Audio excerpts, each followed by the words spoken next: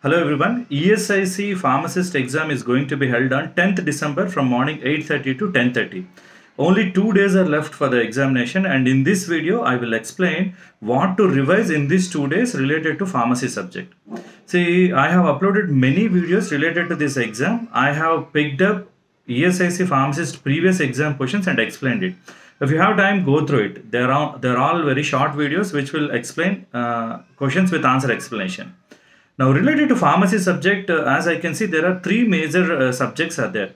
Pharmacology, which includes anatomy, physiology and pathophysiology, and then pharmacognosy, and then pharmaceutical jurisprudence. So, among these three, what is to be revised is, see, in case of pharmacology, the important things are classification, mechanism of action, and adverse effects. In each and every paper, there are direct questions related to classification of the drugs. Just you need to know for disease what all the drugs are there and what is the classification is. Along with that, adverse effects. There are prominent adverse effects are there. In case of sulfur drugs, sulfonamide drugs, crystalluria is the prominent adverse effect. Similarly, in case of fluoroquinolones, tendonitis is the major adverse effect. In case of chloramphenicol, gray baby syndrome is there. Likewise, the most important adverse effect, please go through it. These three would be enough: classification, mechanism of action, and major adverse effects. See, time is short. Make sure that if you have any prepared notes is there, please revise that. But make sure you learn the classification thoroughly, because definitely you're going to get questions from that topic. Now, the second important subject is pharmacognosy. Now, in pharmacognosy also, there are many questions coming in the examination. What you need to read is, see, pharmacognosy, read again classification of pharmacognosy related to therapeutic uses and chemical classification. Let me explain it. So, in case of, let's say, cardiotonics means what are the drugs you get in cardiotonics related to pharmacognosy. We all know digitalis, strophanthus, squill, thivisia, all of them are related to cardiotonics. Chemically, they are belong to glycosides. So you need to read both of them. For a particular action, for a particular therapeutic activity, what drugs comes in that class. Right, anti-malarial, quinine is there. So likewise, you need to read the classification as well as chemical classification also. Chemically, what are they? Now, when you read about this classification, you need to know biological source, family, chemical constituents, chemical test.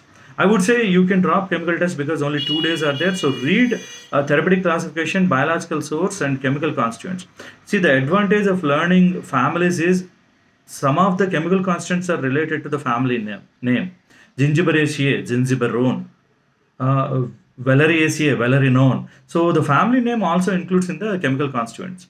So these things are there. And then again, you need to read according to chemical classification also. There are many questions are there.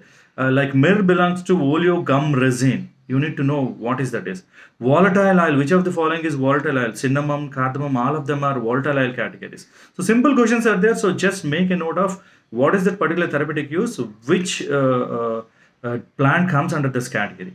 And then chemical, it belongs to what class? Like tannins, you have Ashoka is there, Arjuna is there, Katacha is there, all of them belong to tannin. Such simple questions are being asked. So make sure you learn all those things.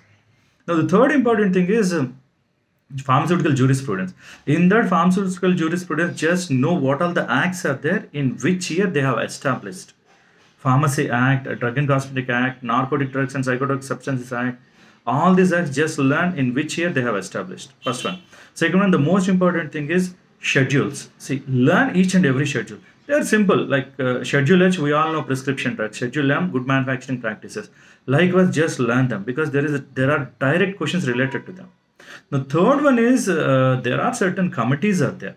So Bohr committee is there, Khurana committee is there, such kind of committees, and what is the objective.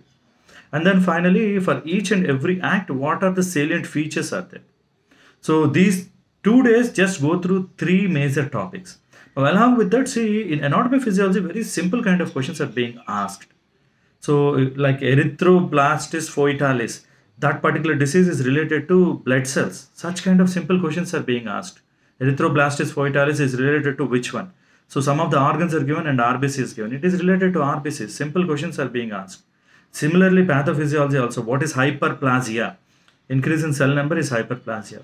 That kind of questions are being asked. So know the terms, In pharmacology, know the classification, mechanism of action, and adverse effects, important adverse effects. In pharmacognosy, know the therapeutic classification and chemical classification, whether it is a cardiotonic, carminative, or it is used as an anti-malarial agent. Chemically, whether it is a glycoside, volatile, tannin, whatever it is. And then know the biological source with family and chemical constituents. In case of jurisprudence, just know which act came into force in which year, salient features of the act, and the most important thing is schedules. Go through all the schedules. These 2 days, go through these things. I hope this will be useful. All the best.